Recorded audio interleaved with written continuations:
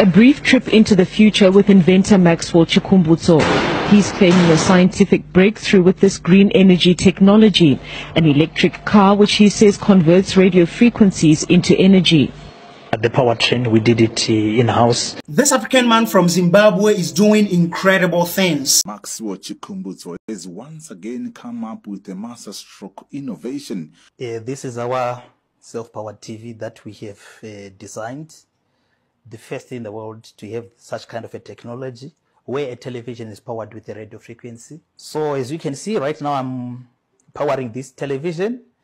So this is the first television in the world that uses self-power to say.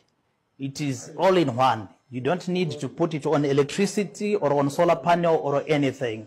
As it is a complete solution. Behind the television, you can see that there is a microsonic energy device, this box.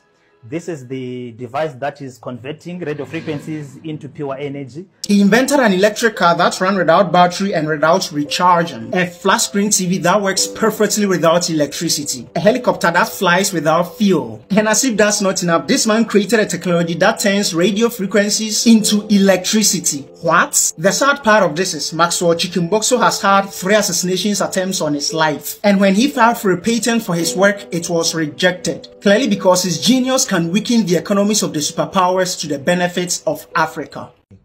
Hi everyone, it's Maxwell Chikumbutso here. Thank you for the concern, the love and support that you always show me.